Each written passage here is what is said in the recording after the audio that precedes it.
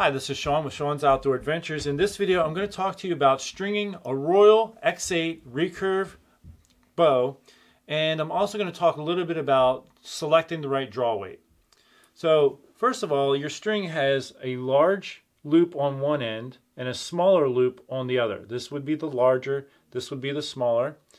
So you're going to take the larger loop and you're going to put that larger loop over your top limb and slide it down as far as it'll go.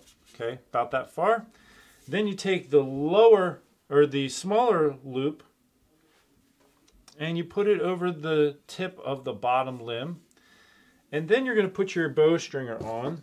The way you do that is you take, there's a little boot end for your bow stringer. You slide that over the top limb down past where the end of the string goes, and then you take the other end, there's like a little boot attachment on the other end, you put that over the tip of the bottom limb, and then you're going to hold this in place with your thumb, step on the string, pull up on the bow, and then slide that top string up into the tip of the bow. And then you can remove the bow stringer. And the first thing you want to do is look to make sure that your strings are properly seated in the grooves on the tip of the bow here. So we check both ends. We're looking good there. And if one part of the end of the loop of the string was not properly seated, you would want to go back and make sure that it's in there properly.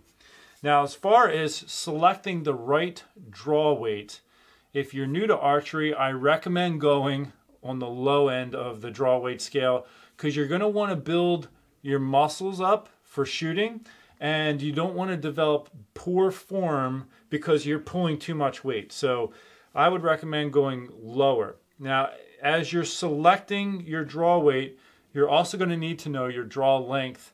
So my draw length is about 31 inches. This bow that I'm holding is a 40-pound limb, and that 40 pounds is generally calculated at about a 28-inch draw length. The way to calculate your draw length, if you're not familiar, is you measure from the tip of your middle finger on one hand to the tip of the middle finger on your other hand when your arms are out straight, and you can have someone help you do that. And you divide that number by 2.5. So when I do that, I come out with 31 inches. Now with this 40-pound limb, that is rated at about 28 or 29 inches. With each inch of draw length that you go beyond that, you're going to pull an additional 2 or 3 pounds per inch. So for me, I'm actually holding more like 50 pounds when I shoot this bow. If someone was to shoot at like about a 26-inch draw length, you're going to be probably down about, this would be about a 34-pound bow. So first, calculate your draw length, and then look at the draw weight of the bow, and if you're below 28 or 29 inches, take a few pounds off. And so if you want to shoot at 40 pounds and you're only a 26-inch draw length, you're actually going to want to probably order the 45-pound limb bow. And so I hope that helps you make the selection for purchasing your bow, and I'm telling you, I'm really enjoying mine. So I hope you'll have the same experience I am. Thanks for tuning in. Until next time, take care and God bless.